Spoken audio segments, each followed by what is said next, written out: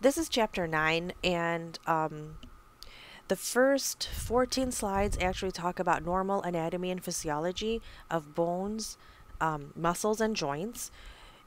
All of you have passed AP1, so this should be very easy for you to go through. So me not lecturing about it does not mean that it's not part of your curriculum. You can still be asked about it, but I think this material, um, I believe at this point, all of you are able to do this on your own. If you have any questions, feel free to email me or talk to me in class. So I'm actually going to start from slide number 15, which are the musculoskeletal diagnostic tests. So what do we do if somebody comes in and has a complaint, whether it's related to their bones, muscles, or their joints? So one of the first tests we do for bone disorders would be an x-ray. Sometimes you can do bone scanning. For muscle disorders, we do what is called an electromyogram or an EMG, where we put probes or electrodes into their muscles, and we record the electricity that comes out and try to figure out if there are any abnormalities. We can take a muscle biopsy for some muscular disorders. For joint disorders, we can do an x-ray, we can do an MRI, we can do an arthroscope, which is scoping the joint. We can take a little try to figure out if there's any abnormalities going on inside of the joint, so we can get a better picture of what's going on inside. We can even use an arthroscope to biopsy parts of the bone if we believe there is maybe an inflammation or a malignancy. We could also take a biopsy or a sample of the synovial fluid and examine that under a microscope. So these are just some examples of the testing that we do for these musculoskeletal disorders. The first thing we're going to be talking about are bone fractures. So a fracture, definition of a fracture is the break in the integrity of a bone. So if the integrity of the bone, and we see here that the bone integrity is totally disrupted, and there's even displacement in the bone, so it's not continuous anymore. Fractures can occur in healthy bones due to severe traumas. Unhealthy bones, for example, if there's a tumor or if the bone is osteoporotic, those need less than heavy traumas to occur. Even a minor trauma can lead to a fracture in some very advanced cases. And usually when you want to red flag a person with a fracture, you use the hashtag sign. So if you see in the medical settings, if you see that hashtag sign, that means that this person has a fracture somewhere. These are the kinds of fractures. Right here we can see an oblique fracture. Down here, for example, is a transverse fracture. A comminuted fracture is where there is a fracture of the bone, but the bone in between has fragmented into smaller pieces. This right here is an open fracture, and open or closed is in relationship to the skin. So if the skin is open, that is an open fracture. If the skin is still intact, but the bones are fractured on the inside, this is called a closed fracture. We have a pathological fracture, meaning that there is a pathology in the bone. That pathology could be a bone tumor, it could be TB, for example, it could be osteoporosis, meaning that the bone to begin with was unhealthy, and that caused the fracture. This right here is a segmented fracture where you can see there's two fractures in the bone, and there is a segment that is not divided into smaller pieces. So unlike the comminuted, right here, that bone in the middle is totally fragmented, while in segmented, it's intact. A spiral fracture is where the bone was twisted and then it broke. A green stick fracture, this happens in young kids where the bone is still very malleable. So, and it's called green stick in relationship because we're comparing it. If you took a twig off of a tree, and a soft twig, and you try to break it, it will bend, but it won't break. And that's the same thing that happens to the bone. The bone is very soft, so if anything happens where the bone is bent, there is a little bend in the bone, but it doesn't break. An impacted fracture is where one bone has totally pushed itself into the other bone. So for example, if somebody is in a car accident and they extend their legs in front of them, a very common complication that happens is that the head of the femur impacts itself into the pelvis. It pushes itself through that, if you guys remember the name of that, the acetabulum, or that hollow part of the pelvis where the head of the humerus was supposed to be in there, and that would be an impacted fracture. Colles fracture is a fracture in the distal part of the radius and the ulna, and it usually happens in older individuals, usually females, due to osteoporosis. So these are again fractures in the distal parts of the radius and the ulna around the wrist. Pott's fracture, on the other hand, are in the ankles, and those happen on the distal parts of the tibia and the fibula on either sides. So the malleoli on either sides of the ankle fracture, and that's called a Pott's fracture.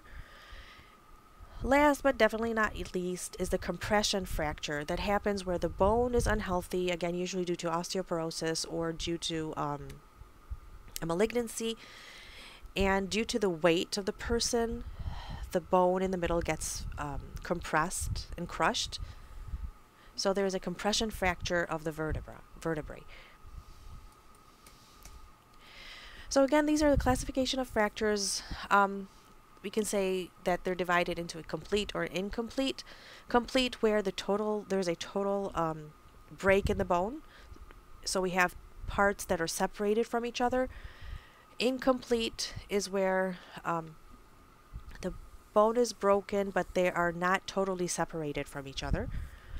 If we're talking about the skin, there could be an open or a closed wound. Open is also known as a compound fracture, so the skin is interrupted as well. If the skin is not broken, that's a closed fracture. Then there's a simple, comminuted, and compression. Simple fracture is like that oblique or the transverse fracture where there is no bone in the middle. So basically we've broke the bone into two separate pieces. Comminuted, those are multiple fractures where there are bony fragments in the middle. And compression would be where we've compressed the bone or we've crushed the bone in the middle. Other types of fractures that can happen, or some of these are kind of repeating of what we talked about, and some of them are a little bit new. So right here you can see this is normal bony matrix, and this right here is a person with osteoporosis. So you see that there are bigger gaps and that this bone would definitely be weaker than the normal bone in this area. So very easily this person can have an impacted fracture, could have a pathological fracture because of the weakness. In this middle figure that you see here, this is called a stress fracture. And stress fractures occur due to repetitive stress on the bone. So for example, if someone is not used to walking and then they decide that they're going to go for a very vigorous jog or a long walk, and they are continuously contracting their leg bones and the muscles are always pulling on the tibia, that could lead to separation of some of the bony tissue up from the bone, as you can see over here, due to the consistent pull of those muscles. That leads to stress fractures. These fractures are very minute fractures. They're usually we don't put the legs in cast or anything, but the person is at to rest, put cold ice packs on it, and to take maybe an anti-inflammatory drug for the pain and for the inflammation to subside. In this case here of a skull, you can see this depressed fracture where the bone is depressed and it presses on the brain. So how does a fracture heal? The first thing that happens in a fracture, that there's a lot of bleeding that occurs. So that blood, you can see here, kind of fills the space between the two parts of the bone, and it also pushes on the periosteum. So it causes the stretch of the periosteum, and this is very painful. So the cause of the pain in a bone fracture is because of the stretch of the periosteum, whether it's because of the deformity that happened in the bone or because of the bleeding that is stretching the periosteum. With that blood comes a lot of cells that are really important for the healing process. So we have macrophages, we have osteoblasts, osteoclasts, they're fibroblasts, and chondroblasts. So let's take each cell and see what they do. So macrophages, we all know they're phagocytic cells. They are going to get rid of any debris or any foreign bodies, any bugs that are trying to attack in that area. Fibroblasts, those are the cells that we know are responsible for the initiation or the start of any healing process. They will start to deposit fibrous tissue, and that fibrous tissue that is put on there leads to what is called a procallus. A procallus is made out of collagen fibers, where the two parts of the bone that were separated are now connected together with that collagen fiber. So before bone is actually made, there are just fibrous tissue connecting the pieces together. That's why the person has to be in a cast, because if the bone is not immobilized, then the fibrous tissue will not be able to change into bone, and there will always be just fibrous tissue connecting the two bony pieces together. Okay, so that's for fibroblasts. Chondroblasts, those would replace any cartilage that needs to be replaced. Osteoblasts, we know those are the bone-making cells. They'll deposit bones. They'll deposit the new bony or the osteocytes onto the bone. Osteoclasts are, as we know, those are the bone resorbing cells. And if you guys remember again from AP1, that there's a remodeling process where a lot of extra bony tissue is made, and then there has to be osteoclasts have to come in and try to remodel the bone into its original shape. So here is a lot of the pathophysiology of the bone that we just talked about. So I'm gonna we just talked about in that previous slide, so I'm going to let you guys now read that on your own. We've already talked about the healing of the bone fractures using again that figure. So the factors that affect bone healing. So I want you guys, before you take a look at the slide, try to think about what do you think would affect the healing of that bone. Well, there are different kinds of things. First of all, we have the kind of fracture. There's the health of the person. Is that person malnourished?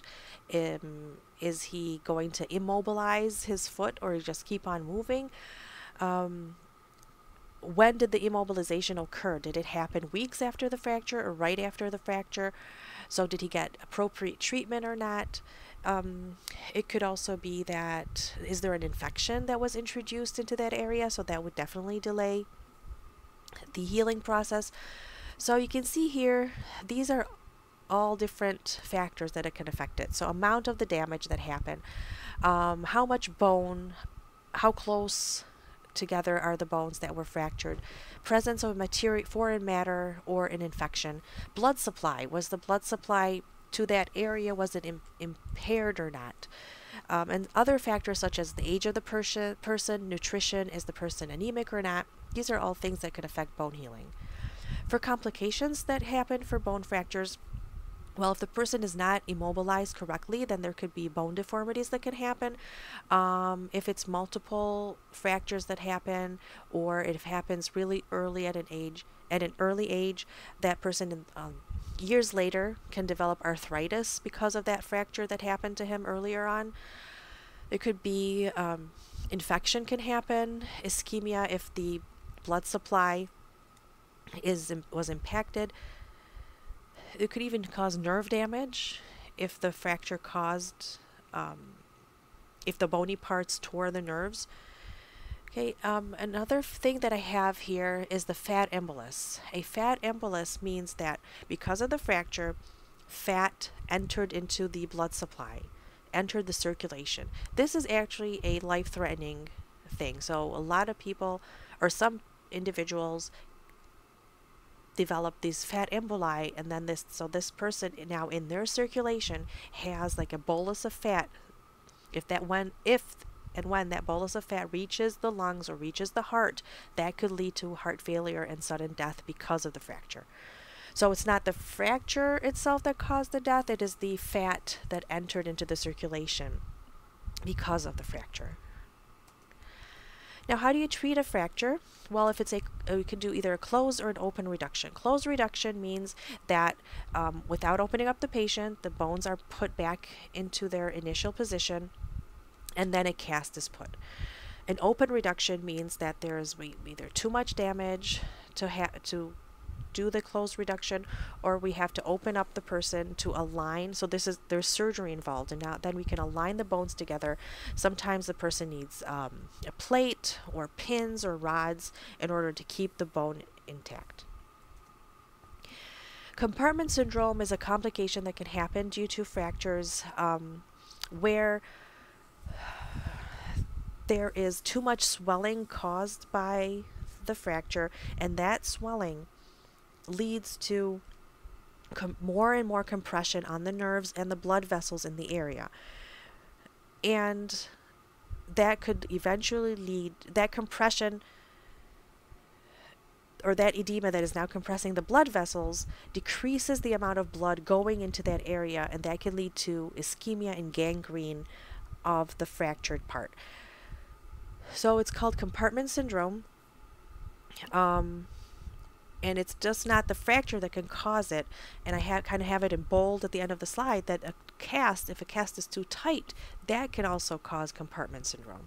So if you find that a person has a cast on and they're showing signs and symptoms of compartment syndrome, then the cast has to be removed and a new one is put on that is not as tight. Now we're going to be talking about dislocations. Dislocation means that two bones that form a joint are now immobilized in a way where that joint is deformed. So there's no break in the bones, but they're not in their normal positions.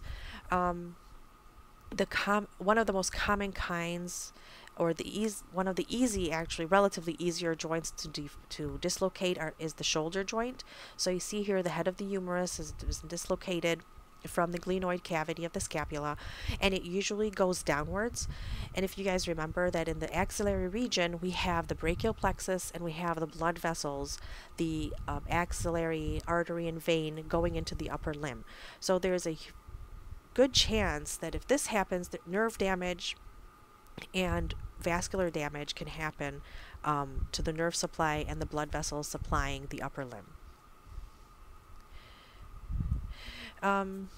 Dislocations tend to happen to repeat themselves. So if this happens once, the person has the tendency for this dislocation to happen to recur again.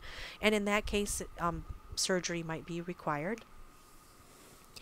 Now, the difference between sprain and a strain.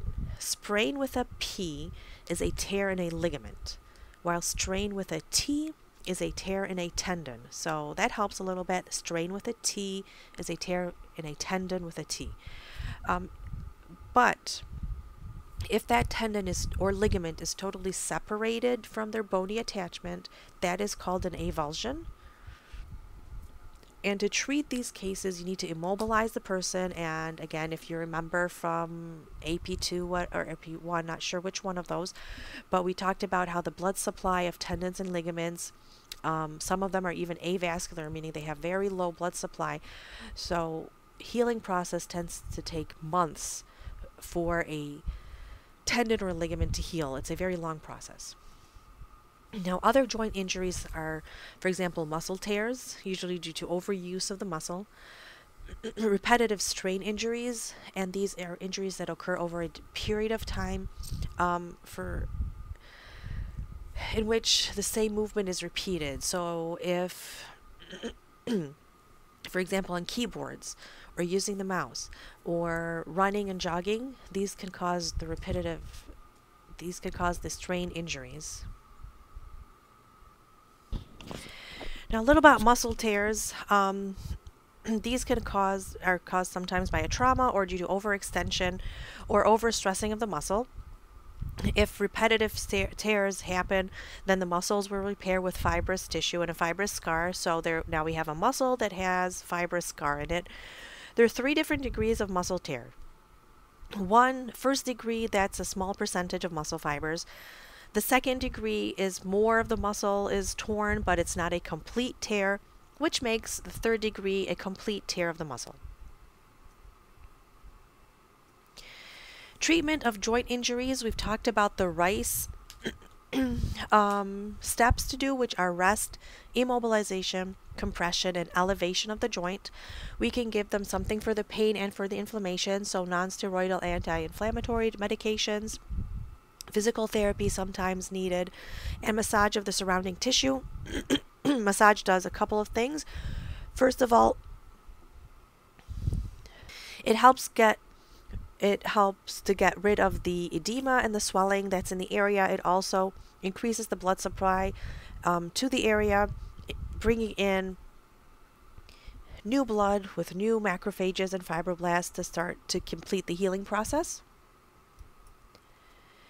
Now we're going to be talking a little bit about bone disorders. So the first disorder to talk about is osteoporosis, which is a decrease in the bone mass and the density of the bone. There are 2 kinds, primary and secondary. Primary is idiopathic, and idiopathic is just a fancy word to say that we have no idea why it's caused, okay? But then again, in healthcare, we don't like to say that, so we just give it a fancy meaning, which gives the impression that we kind of know what we're talking about, but we don't. So the primary or idiopathic, this happens in older ages, so 50 and higher. It occurs we think it's happening because of the decrease or relative decrease in the sex hormones and relative decrease in calcium intake or absorption. Secondary osteoporosis occurs on top of another disorder. So there's something else going on in the bone, and as a result of that, osteoporosis is a complication. So it's in order to treat secondary osteoporosis, the best way is to actually treat the original cause. So the pathophysiology of osteoporosis, this is actually extremely important because it's a relatively common disease or common disorder, so it's important to understand. Remember, there's usually a balance between bone deposition and bone resorption, or bone making and bone breaking. In osteoporosis, there's a loss of this balance where bone resorption is now more than bone making or bone formation. That results in loss of compact bone. So spongy bone is not related to osteoporosis. We're affecting the compact bone. And remember, compact bone is the part of the bone that gives it strength. You can usually diagnose it with bone density scans or DEXA scans because, again, there is that loss of the bone strength that can lead to compression fractures, fractures in the wrist, in the hip. Can also lead to spine deformities like scoliosis and kyphosis, and we're going to talk about these deformities more in detail later on in this chapter. Predisposing factors of osteoporosis, usually 50 up. It's usually related to menopause, decreased mobility or sedentary life, so being active and exercising regularly decreases the risk of having osteoporosis. Hormonal factors, so like I said, it's kind of related to menopause, so a relative decrease in estrogen. It even happens in males as well, although it's still more common in females, but the relative decrease in testosterone is also a cause in males. Or excessive glucocorticoids like cortisone or parathyroid hormones are also factors. Decrease in the amount of calcium, vitamin D, or protein. Cigarette smoking. Lower BMI, so in very skinny individuals. Being of Caucasian or Asian ancestry. These are all risk factors for osteoporosis. And treatment for osteoporosis it kind of depends on the risk factors. You want to reduce the risk factors first of all. So you want to prevent osteoporosis before it occurs. So remember, in first day we said that real medicine is to prevent the occurrence of a disease and not wait for it to happen and then treat it. So you want to tell your patient, especially if they're 40 up, or if they're Caucasian or Asian in ancestry, you want to make sure they're not smoking. So if they're smoking, you ask them to quit. If they're sedentary and they're not exercising, you want to ask them to exercise regularly, increase their intake of calcium. If they're menopausal, you can give them, if they're a candidate for them, you can give them hormone replacement therapy. You would also, if they're underweight, you want to make sure that they're within their healthy BMI or healthy weight. You can give them physical therapy if they need it. Sometimes they will need even more than that to treat. If somebody actually gets this, you can give them bisphosphonates, for example, Fosamax and Boniva, calcitonin, or HPH, which is human parathyroid hormones. These are all things that are used for treatment. The next bone abnormality, rickets and osteomalacia. Rickets and osteomalacia are basically the same thing. It all depends on the age of occurrence. So if it happens in kids, it's called rickets. If it happens in adults, it's called osteomalacia. And it results from the deficiency of vitamin D and phosphates, making the bone very weak and very malleable. It can be caused due to starvation, so in areas of the world where there's malnutrition or dietary deficiencies. It could be that the person has a malabsorption syndrome, so they're taking the calcium, but the intestines are unable to absorb it. Some medications sometimes do this. So, for example, phenobarbital, which is given to kids that have seizure disorders, or lack of sun exposure. These are all causes for rickets and osteomalacia. Okay, in children, you can see here, because of the weight of the person, or the weight of this child, and the bones cannot withstand that weight, and they start to bow. They're called bow leggings, or bowing of the legs. Okay, in adults, the soft bones can lead to compression fractures. This disease here is called the Paget's disease of the bone. It usually occurs in older individuals, so 40 up. Again, we really don't know the exact cause of the disease, but what we do know is that the bony tissue becomes destroyed and it's replaced by fibrous tissue. And then during that process of bone destruction, multiple fractures happen, and then they have to heal themselves. For example, you can see here in the skull that there's a loss of the sutures, the bones are totally deformed, and there's even new bone formation on the inner surface of the skull, and that leads to brain compression of the brain and the cranial nerves that leads to severe pain. The next abnormality we have is osteomyelitis, which is actually the infection of a bone. That osteomyelitis can be caused either by bacteria or by fungi. The signs and symptoms, well, just like any inflammation or any infection, there is swelling, redness, edema, severe pain. Person can get systemic effects like chills and fever and malaise. The treatment depends on the cause of the osteomyelitis. So if it's caused by bacteria, you want to give an antibiotic. If it's caused by a fungus, you want to give an antifungal medicine. Usually they're given by intravenous, because these infections are very severe and very dangerous, and they could spread to the rest of the body. Sometimes if the infection doesn't subside, surgery may be needed in order to remove that part of the bone that's infected to prevent the spread of the infection. Now for the abnormal curves of the spine, if you look at this lady right here, this is a normal spine with the normal curves in the cervical, thoracic, lumbar, and sacral areas. This right here is scoliosis, where the spine is not aligned in the middle, but it gives more of an S or a C shaped. So this is curved sideways. Right here, this is kyphosis, which is the scientific term for hunchback or humpback, and it happens in the thoracic area. Lordosis, which is an exaggeration of the normal lumbar lordosis. So normally there is a lumbar lordosis, but if it's exaggerated, that where it becomes a pathology or leading to lower back pain, that can happen, for instance, during pregnancies, overweight individuals, and it's usually if the fat is in the abdominal area, and it's usually done in order to maintain balance while walking. Now for tumors, and just like any tumor, we're talking here malignant tumors, they can be primary or secondary. Primary means that it started in the bone. Secondary tumor means that it started somewhere else and then it spread to the bone.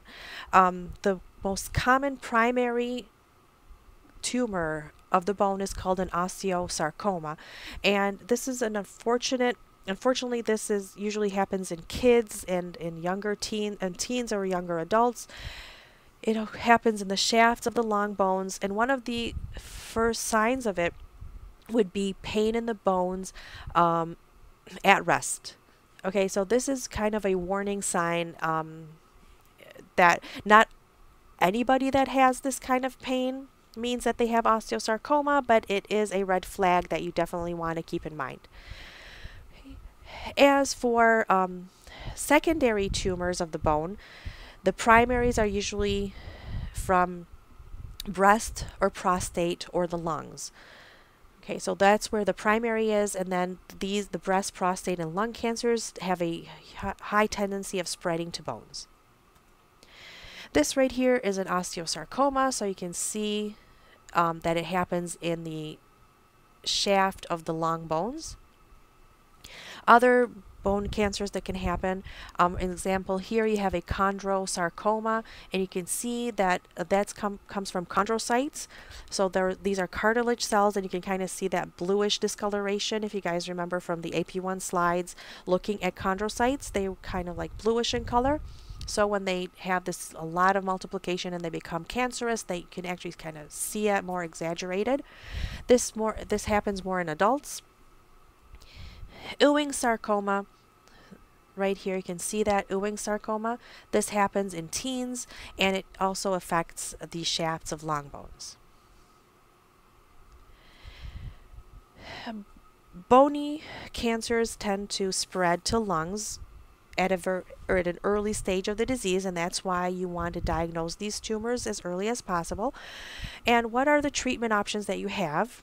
Well, you have to excise the tumor, even if that means amputation of the limb just to save the person's life, and chemotherapy to reduce metastasis, to make sure that you didn't miss any malignant cells, or if there are any that have already split into the lymph nodes or otherwise, that we kill them all. Another abnormality is called muscular dystrophy. These are autosomal recessive disorders, meaning that they are genetic disorders. The good thing is being that they are recessive, meaning that you have to have a gene coming from the mother and a gene coming from the father. So both mom and dad have to be carriers of this disease in order for their kids to get this disease. Had it been an autosomal dominant disorder, then just one parent being a carrier would mean that all their kids will have it. But this is an autosomal recessive, so both parents have to be carriers. This tends to happen more in cultures where cousins get married. So these kind of tend to run in families. It's a degeneration of skeletal muscles over time, and the prototype is called Duchenne muscle dystrophy or pseudohypertrophic muscle dystrophy. They're the same thing. So Duchenne or pseudohypertrophic muscular dystrophy are the same thing. And it is called pseudohypertrophic because if you look at the muscles are huge, but they are not muscle cells anymore. They are actually replaced. The muscle cells have been died, they're atrophic, and they're replaced by fat cells. So that bulk of muscle, the bulk that you see is not muscle, it's actually fat, and that's why it's called pseudohypertrophic muscular dystrophy. And this affects young boys, The signs and symptoms are that the kid is fine, and then they start. It's a very gradual um, signs and symptoms that sometimes can be missed until later on. So that child that was walking fine starts tripping, but then again, you're like, oh well, all kids fall, so parents might not really notice it until it gets really bad. So early motor weakness, but again, the parent is not going to come to you and say that my child has motor weakness. They are going to say that there's a lot of falling, unable to go up and down the stairs, although they used to be able to do that. There's a little waddling gait because the pelvic girdle muscles are now weak. If you ask the kid to sit down on the ground and then ask them to get up, they can't jump up like normal kids do. They have to first get on their hands and feet and then push themselves up. And this is very characteristic to Duchenne. It's called Gower's maneuver. If you find their reflexes, they're reduced. And then because of the muscle dystrophy, deformities start to happen. So their backs can get deformed where they can get scoliosis or kyphosis. Their respiratory muscles are becoming atrophic, and that can lead to respiratory infections. Very late stages, even their cardiac muscles become atrophic and leads to cardiac myopathy. And it's the respiratory infections and the cardiac myopathy that are fatal to these kids. To diagnose, the first thing you want to do is an EMG. Okay, you can also take swabs of the parents' saliva and get them tested, so genetic testing of the parents. Blood levels of creatine kinase. Creatine kinase is, or are, enzymes that are released by the muscle when the muscle becomes atrophic. So the muscle cells will die and will release into the circulation an enzyme called creatine kinase. And if you find the level of this enzyme in these kids, they are elevated. Again, you could do an EMG. You could take a biopsy of the muscle. There's also an increase in a protein called dystrophin in their blood. Unfortunately, there's no cure of this disease. The only thing you can do is kind of palliative treatment, physical therapy. If there's a respiratory infection, you'd have to treat it. When they will eventually develop into respiratory failure, so you can put them on a ventilator. Things that you can do to help prevent this is massage therapies, breathing exercises to teach the mom to do with the kid. You could give them physical therapy, occupational therapy, and then unfortunately again there's really no treatment for this, so this is something, there's a lot of research being done on genetic therapies to try to help these kids. The next disorder is fibromyalgia. Fibromyalgia means that these, first before we started, this is another disease where we don't fully understand what's going on, but we do know that some of the muscle tissue becomes inflamed and changes into fibrous tissue, leading to muscle pain, muscle stiffness, weakness. There's also sleep disturbances and anxiety or depression that can also be found in these patients. We really don't know, is it the anxiety and depression that started first that led to fibromyalgia, or is it the other way around? Again, the exact cause or the exact pathophysiology in the body is not fully understood, but there's an imbalance in serotonin, and that's why that leads to either anxiety or depression, usually depression. An increase in production of substance P. If you guys remember, substance P was a chemical in the brain that helps decrease pain. That helps increase the feeling of pain. So when you have that substance be increased, that leads to more pain. And as I said, it's closely related to depression. Some people get better, or the fibromyalgia gets better with antidepressants. Sometimes you'd have to give them physical therapy. You want to make sure that they exercise regularly. The application maybe of heat, massage can help. Because of the pain, you want to give them maybe analgesics like Tylenol or non-steroidal anti-inflammatory drugs. New drugs are being tried like Lyrica or the pregabalin treatment, and the usual clinical picture are females between the age of 20 to 50, a little bit depressed. They have sleep disorders. They usually have menstrual abnormalities, fatigue because of the sleep disorders and the pain that they're in. Sometimes they even show signs of hypothyroidism. So if you treat that and you give them a little bit of thyroxine hormone, that could sometimes treat the fibromyalgia as well. All of this is still under investigation. There's a lot of research being done. So again, it's one of those things that you might want to research yourself when you get into the field of healthcare. I'm going to stop at this point, so this will be the first part of chapter 9, and I will post the second part by tomorrow.